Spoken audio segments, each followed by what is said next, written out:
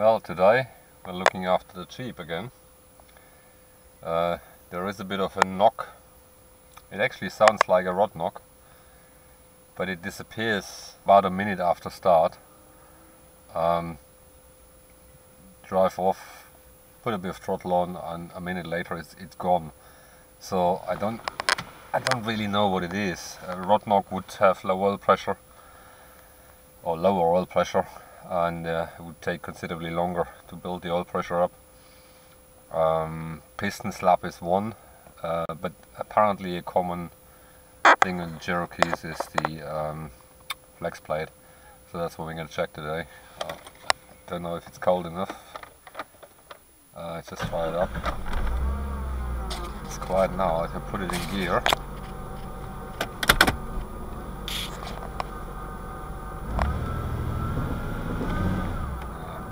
I'm in gear and on the brake. It does not rattle. There is a bit of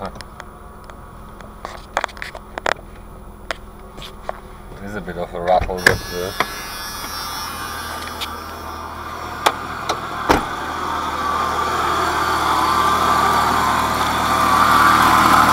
usual clonk of the Cherokee engine.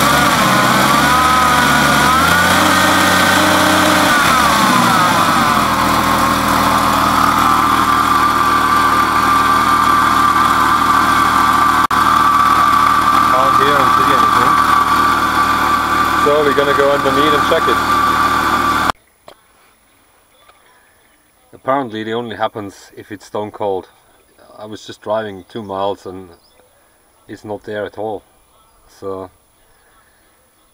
basically from cold start you can't hear it in idle, but as soon as you put it in gear and put a little bit of throttle on, it knocks really bad. And again, after a mile it's gone. So I'm not entirely sure what that is. We'll find out. I couldn't hear anything. I checked it with screwdriver. No particular knock or pling or whatever. It's as quiet as the Cherokee engine can be, apart from a little blowing exhaust here, but that's about it. So let's get underneath and get the inspection plate off and see what the bolts are doing. Well, that's the inspection plate here. That's the starter motor. Apparently the starter has to come out to get the plate off, which is a bit weird because normally it says it doesn't need to,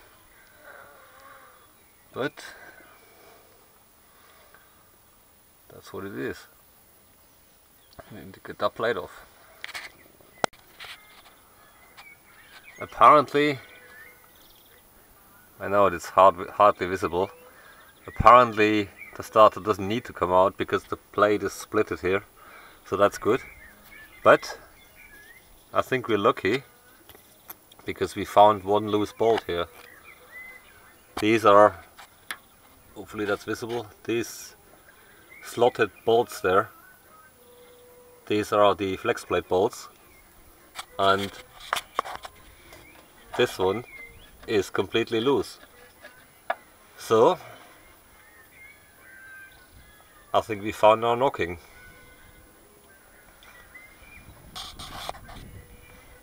So we're gonna take those bolts out and Loctite it in,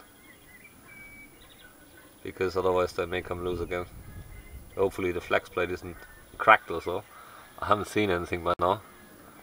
I'll turn it around and have a look. But it was,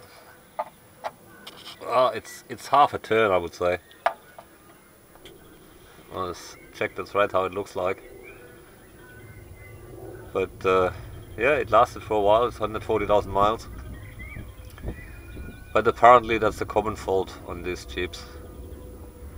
So I'm a bit of a relieved, because everything else would have dropping the pan and looking after the bearings and check the piston clearance and things like that, which I don't want to do right now.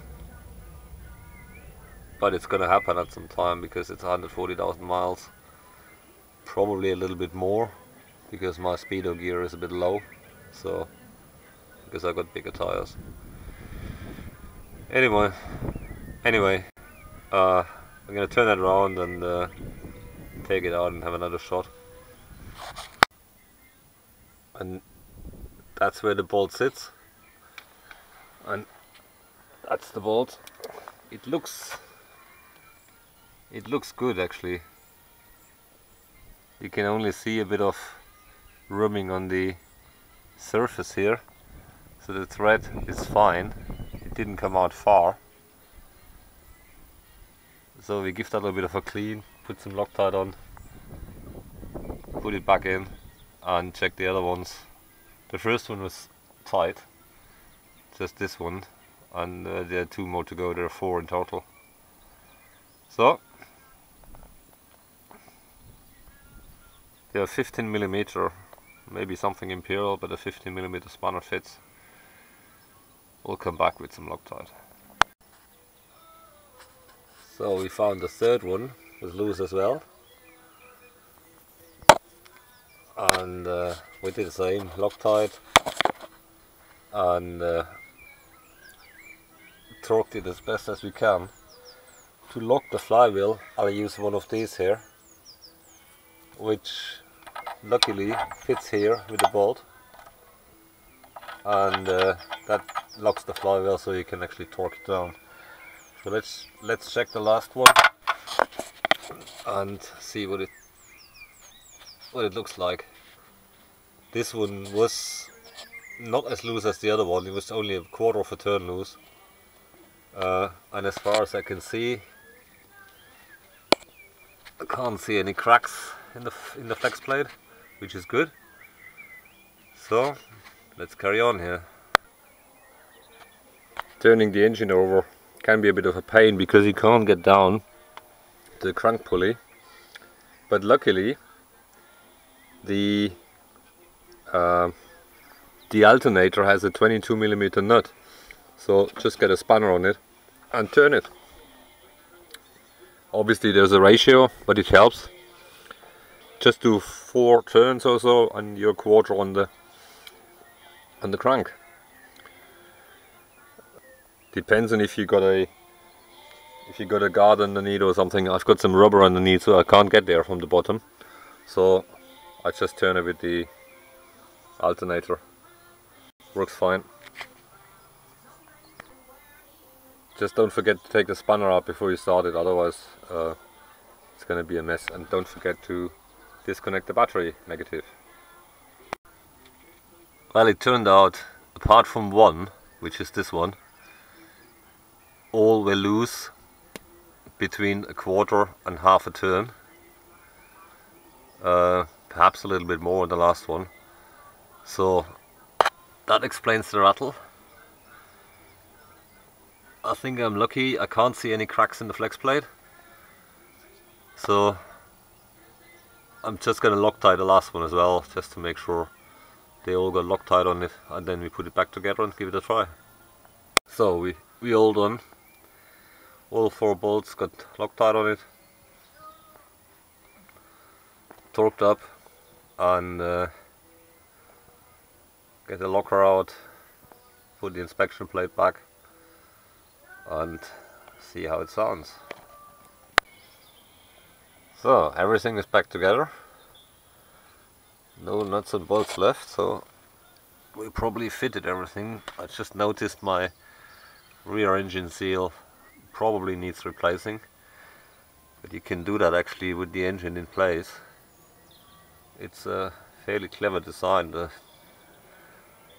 ring is actually split in half, so you can take it out, but I don't care at the moment. It's not too bad, but I have fun if it's getting worse. Alright, let's get that off the ramp here and see where we're at.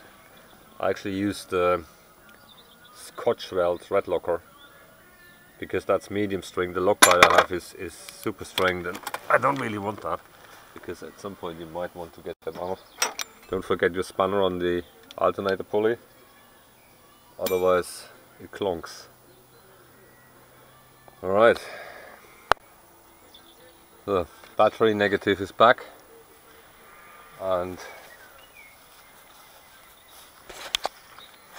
let's see what it does.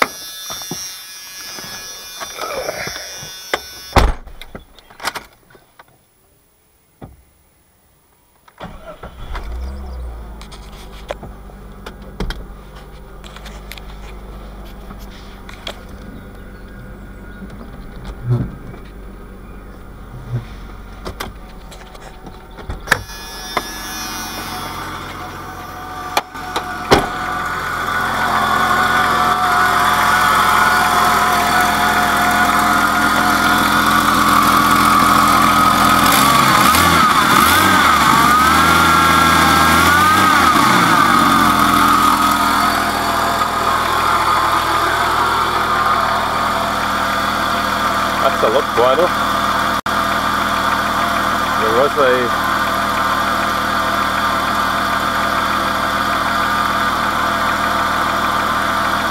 was a flirring noise before, that's gone now.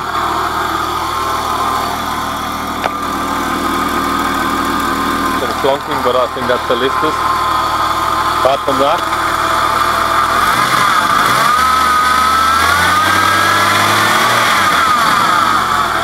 sounds good to me.